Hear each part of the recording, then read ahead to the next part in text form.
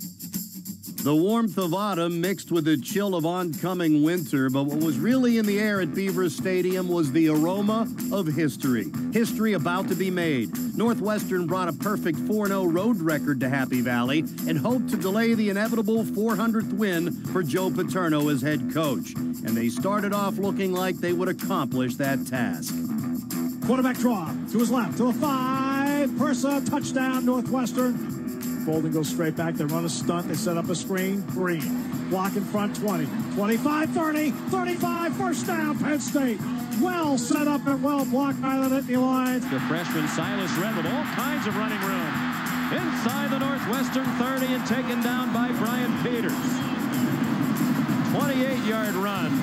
Blitz coming. Hit as he throws, fumbles the football. Scramble, and Northwestern recovers at the 48-yard line. Dan Persa, the quarterback of Northwestern, has really controlled this game for Northwestern at a very high tempo with their offense. I mean, they're playing their game. Penn State is reacting to him, and they are not reacting quick enough and getting off blocks to make a play. Wide open. He walks into the end zone. Touchdown, Northwestern.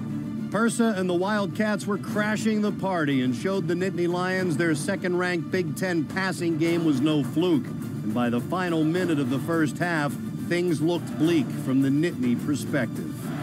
Persa with an empty backfield. Throws to the end zone, and it is caught. One-handed catch for a touchdown.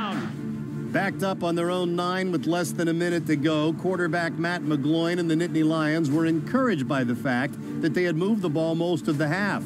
Only this time they were determined to finish the drive off. Lloyd, draw play, Green first down, 40, 45, midfield, Northwestern 47-yard line, 18 seconds left in the half. Back to pass. Throws outfield. It is caught inside the 30. That's a heck of a throw by McGloin. Down the sideline where you're having to defend the sideline, and he throws it between 2 defenders on a rope. 7 seconds left. McGloin back, waits, throws in the end zone for Brackett. He reaches up, flag goes down, touchdown, Penn State. The Nittany Lions cap a 47-second, 91-yard drive. It was Penn State's second longest drive of the year and most important drive of the game. It started a momentum shift that would last the rest of the evening. The Lions started the second half where they left off the first, chewing up big chunks of Beaver Stadium turf.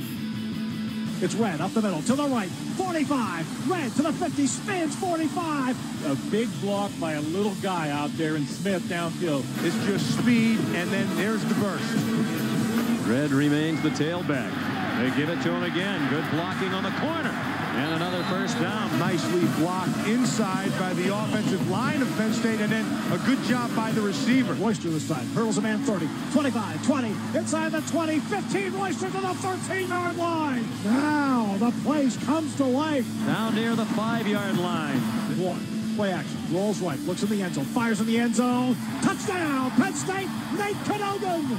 The last guy on the field you would expect to catch the football does. The former offensive tackle, Nate Cadogan.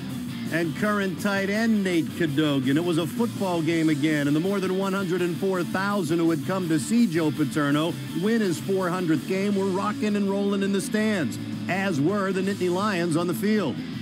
Long and deep, far side, he's there, he's got it, touchdown, Penn State, Derek Boy, and the Nittany Lions are an extra point away from a tie.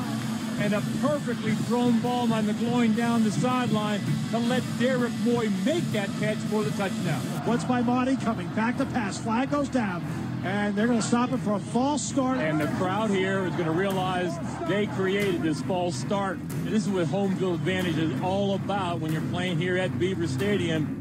That kind of support is why even a 21-0 deficit isn't too much to overcome, and why 2nd and 1 can become 4th and 1. Stonewalled, he doesn't get there, 4th down. And Beaver Stadium is rocking. This momentum is all Penn State right now. They got to continue to do it here on this drive. And they would, with a near-perfect balance of passing and running that left the Wildcats wondering what had happened. The third quarter would be as dominant as any in recent history.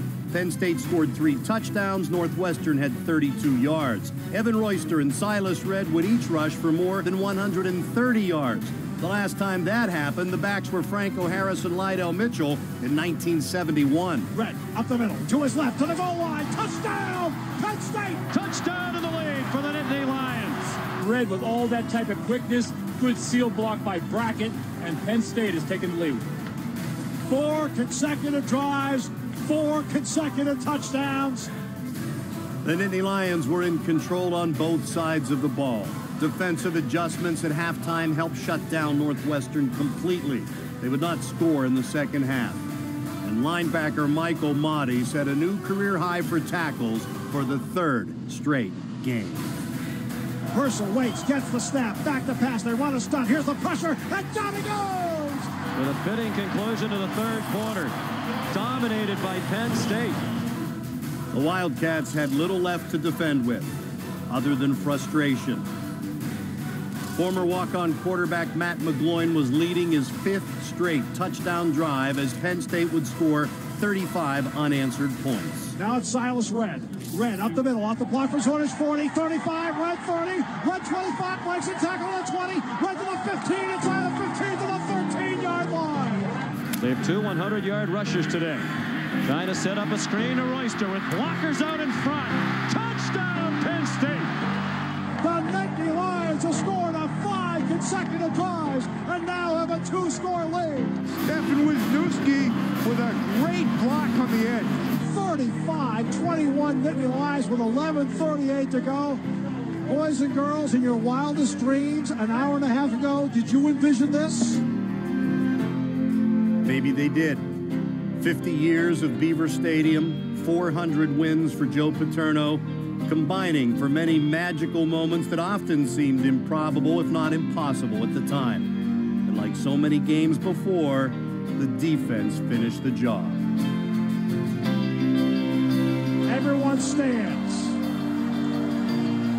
Trips near side, too far side. Here comes the blitz. Pursa steps up and down he goes. And Pursa sacked.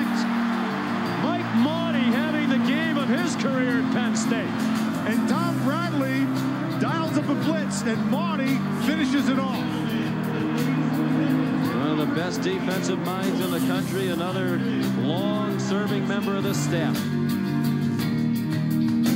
The victory formation rarely has looked so sweet, as the rest of that staff that has helped win so many of those games shared the joy of the day, the joy of the years. Joe Paterno is hoisted upon the shoulders of his players, and we have just witnessed history. You'll never see this again. One man, one school, 400 wins.